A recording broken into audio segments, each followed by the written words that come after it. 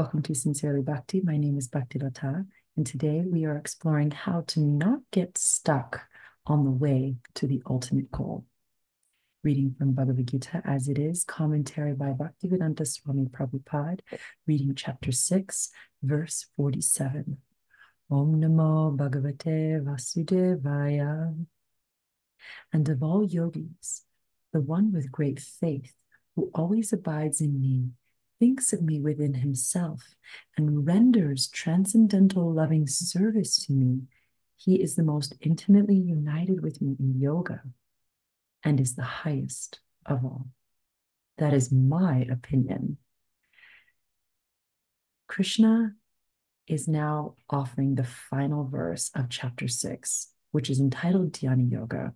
And Dhyana Yoga has been explained by Krishna to Arjuna as this very rigorous process of meditating upon the Supreme Lord.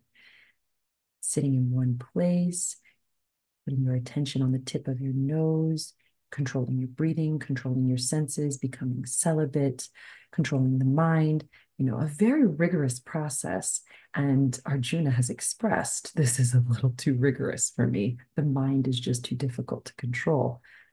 So then Krishna reassures him it's possible with practice and detachment. And then Arjuna expresses his fears about failure. And then Krishna is reassuring him, do not worry.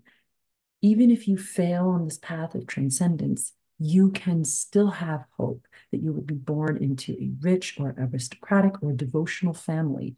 You'll be okay. You'll be able to pick up where you left off.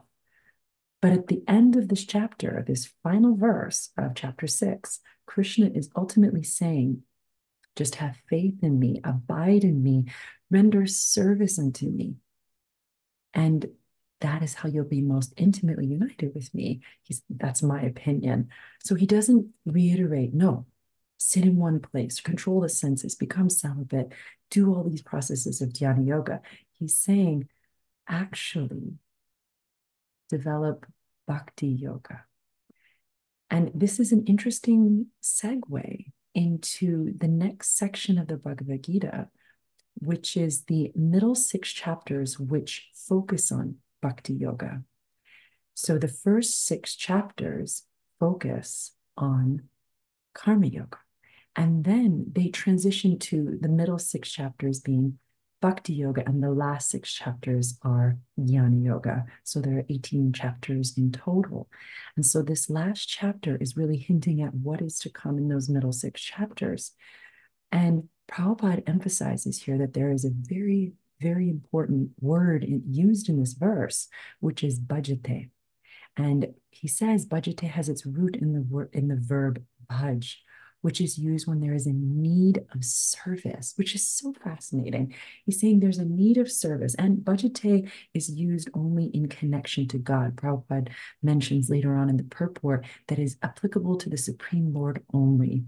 So whereas the word worship is used only for demigods or other living entities. So he's saying, bhaj, back to this definition, there's a need of service. So it's applicable to the Supreme Lord, but the Supreme Lord doesn't need service. It's emphasized that the Lord is self-satisfied. He is Atmaram. So where is there a need for service? And it's not simply worship, because Prabhupada says here, worship means to adore, to show respect and honor to a worthy one. But service with love and faith is especially meant for the Supreme Personality of Godhead. Prabhupada says here that we are meant to worship God. And that is bhakti yoga. But he is also emphasizing the importance of all of the other yogas that culminate in bhakti yoga.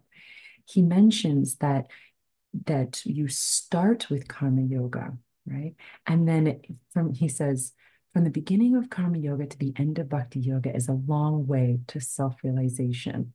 Okay, there's all these gradations. So there's karma yoga, and then you move on into jnana yoga, and then there's bhakti yoga, and there's so many shades of selflessness, letting go of the fruits of your actions, and moving towards God and selflessness and love and faith.